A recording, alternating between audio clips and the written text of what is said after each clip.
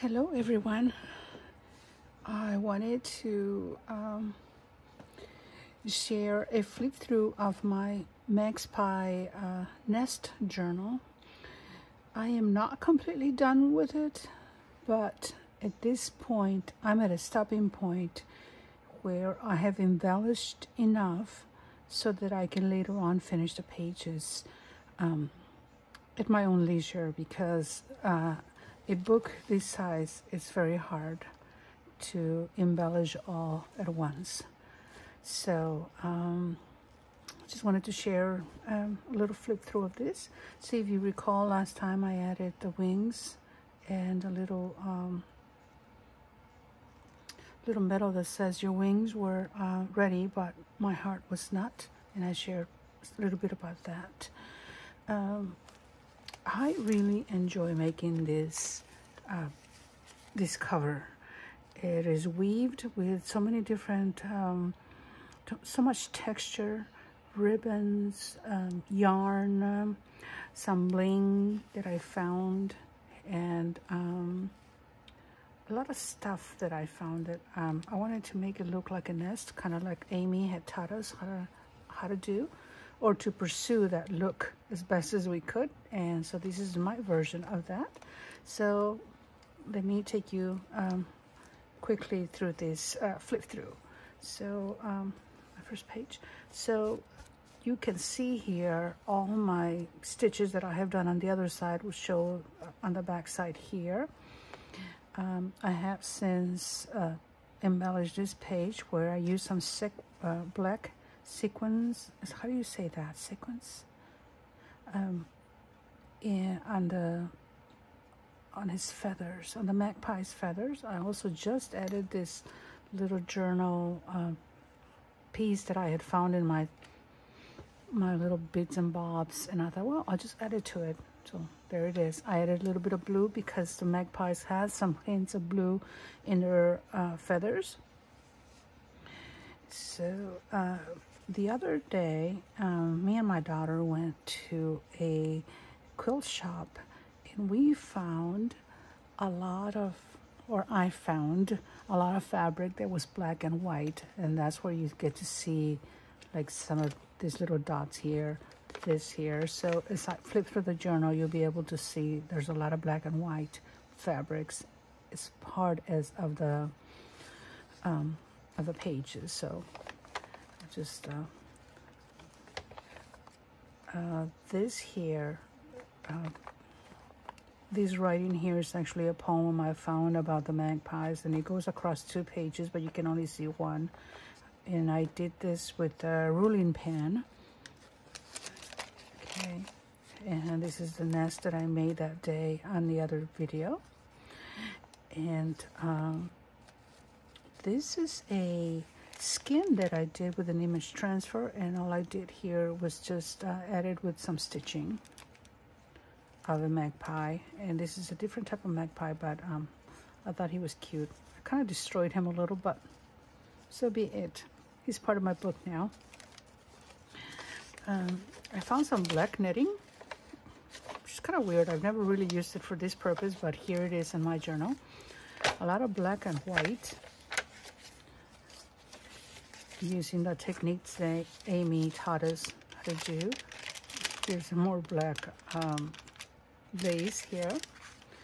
I still plan to add with a white posket hand some writing in this black gesso spots that I have here with a and proceed. This is actually from a fabric that I had found at Joann's a while back, and I had it in my stash and I had never even used it, but I thought it was appropriate for here because it has some drawings, it had some trees, so I put a magpie right on top of a tree. And here you can see some of that fabric, black and white fabric. This piece here is from another class that I took with in the Jean Oliver Network, where we did a lot of gesso and this is actually a real plant that I had glued and gessoed onto that paper. Okay, So we go proceed. Except there's a lot of blank pages, but I do plan to work on it later. And this is the other part of the Magpie poem that I had found on the internet that I had wrote with a ruling pen. I had already shared this page, but this is a page that I decided to add. Goodness gracious, what's it stuck? I decided to add some metallic gold thread that I had had for a while and I hadn't used. So my Magpie that I had stamped got a little bit of outline in that metallic thread. And this here is a little bird that this is the rust image from when I put him in vinegar. And I put it on paper and I just cut it and glued it there. And if you followed me for a little while, you know that my faith is never too far away from me as far as my journals are concerned. So I added this from that same fabric that I had to trim over there, the Bread of Life. And I used some of the pretty yarn to make this. It's not even the right way to do that stitch, but I went ahead and put it on there because it's got that blue that I like for the Magpie. So my stamp that I made from foam. I hope I'm not, okay, yeah. I'm hoping that I'm in frame and you can see these pages because I'm gonna try to go not too slow. This is from another project I found it and I thought, well, magpies get on trees and they're green or kind of yellowish, so I put it there. Here's some more of the black and white fabric that I just love because it is so, and here, to the best of my knowledge, I try to draw a magpie flying away. Yeah, not good with birds. And here in this page, I had found this fabric that has a lot of writing on it in that same quilt shop. And since it was on clearance, I had to buy a whole yard of it. So here I am. I told my daughter, I gotta have it. She goes, you really do? Yeah, I do. I gotta have it. I don't know why, but I like it. So I put it here. And diario in Spanish means diary in English. So I thought a good magpie that is worth its salt would have a diary. So I put that here and you can flip it here. I plan to maybe put some, either write with a white pen or put some white gesso and write with black. So let's see. It's just more pages of the same.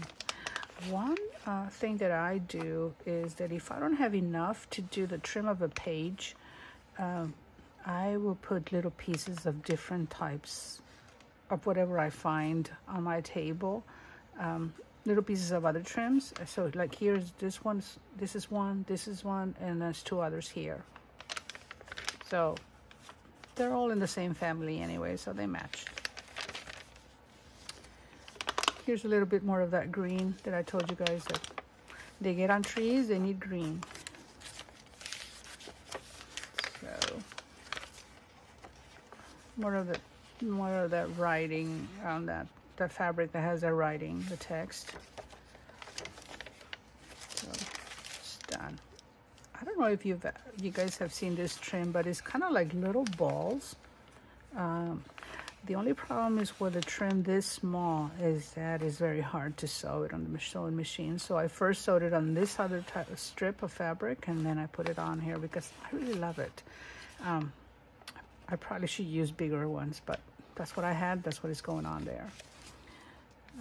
Some of my lace that got rusted.